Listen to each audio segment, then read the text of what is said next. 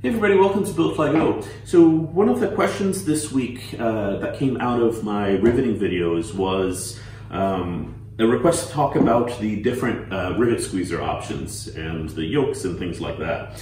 So this is you've probably seen a pneumatic rivet squeezer and a manual rivet squeezer. Let's, I guess, first start with the manual rivet squeezer and just a quick overview of this. This is a sort of a fancier rivet squeezer. This is one of, I think this is called the main squeeze from Cleveland. And it's got a cam system, which you can just barely see in here, which makes it so that you get a little bit of a mechanical advantage. I tried both of these when I was shopping rivet squeezers. I tried this one and the regular one. And this one is definitely a lot easier to use. There's a lot less work involved in doing the squeezing. And then there's the pneumatic one, which you hook up to a hose, and you lift it, and you squeeze it, and it does the squeezing for you. These are pricier, but I found that it is actually worth the extra expense. I probably use the pneumatic squeezer, I don't know, 4 or 5 times more than I use the hand squeezer. The main differences are the pneumatic squeezer, of course, does the work for you, right? You just do that over and over. So you can get through a piece very quickly because you can do this one-handed. Let me just grab a piece and I can show you. So for example, this J channel, which is usually down the wings of the RV series, there's a bunch of holes in line. And if I were to do that with this, I sort of have to, it's not quite so easy. But with this guy, I just go 1, 2, 3, 4, 5. So you can get through this very, very quickly, one-handed. It is heavier. Some of these tools are quite heavy. This is probably, I don't know, like 8 pounds. So, you're gonna get some strong arms. But other than that, I probably use this a little more than this.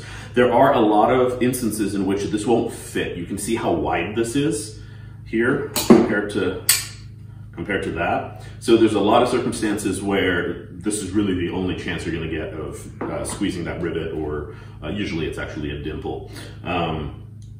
So I know it's more tools, more stuff to buy, but you will end up using both. You can definitely do the whole airplane in this, and many people do. Many people don't buy these squeezers.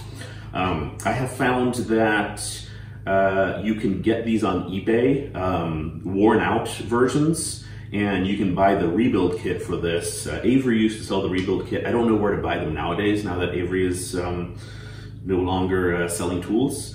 But you get the rebuild kit, and it's got all of the seals and all of the replacement parts in here. So you can buy a run-out version of this on eBay. I want to say I bought 2 of them for, I think it was $150, and I spent another $50 on rebuild kits. And I rebuilt them both, kept one, and sold the other one, and it paid for the cost of the tool. Let's see, what else? I do have these, the drift pins in here that hold the yoke in place.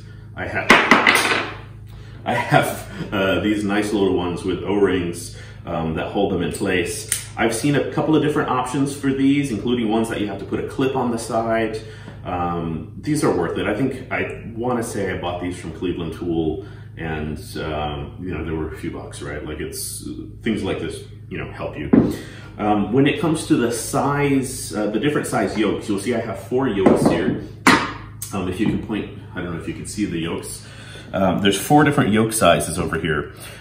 So this is a slim nose 4-inch yoke. You'll see that there is not a spot for a rivet or a die up here. It's just flat.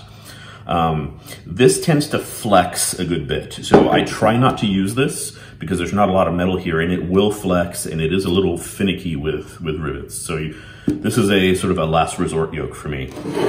Then there's the regular, I think this is a 1-inch or a 1.5-inch yoke. See, there's a ton of metal here, right? So this is not gonna flex. This is gonna be straight, and it's gonna work great. I don't use this one very much because I find that this, I think this is like a 2 or 3-inch yoke or something like that. This one doesn't flex for the rivet sizes that we use, and it's a little bigger, so you'll get to use it in more places.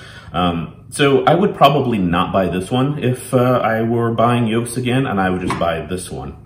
Then there's also, I think they call this the longer-on yoke. It's got this extra spacing, right? So if you compare the two, you can see that this one's got this sort of bump out. And this is for situations where, for example, if this was already on the airplane and I needed to come around this way, right? So that gives me a little bit of space for me to mess with this rivet back here. If you're going to be squeezing rivets wherever you can, which I tend to prefer to squeeze rivets wherever I can because it's faster and it's easier for me to do by myself. Some people are really good at bucking rivets with the rivet gun, and it works great for them. For me, I try and squeeze when I can because I can do it faster and better. This yoke does come in real handy then. I think if I were to pick two yokes that I would buy or that I use the most, it would be this longer-on yoke and the regular 3-inch or 2-inch. I don't know which size this one is. I think it's a 3-inch yoke. Get those two if you're going to buy two. If you've got a little bit of money left over, airplane parts, right? Then I would maybe pick up this one. But be very careful with this. It's very specific use. And it will fold over rivets if you're not paying attention. But yeah, that's it. That's the main difference between the two rivet types and the different yokes and things like that. Thanks for watching. Please subscribe, it does help. And I keep being told to tell you to like hit the little bell or something to get notified. Whatever, I just make videos for fun. So enjoy, let me know if there's anything else that you want me to talk about. Have a good day.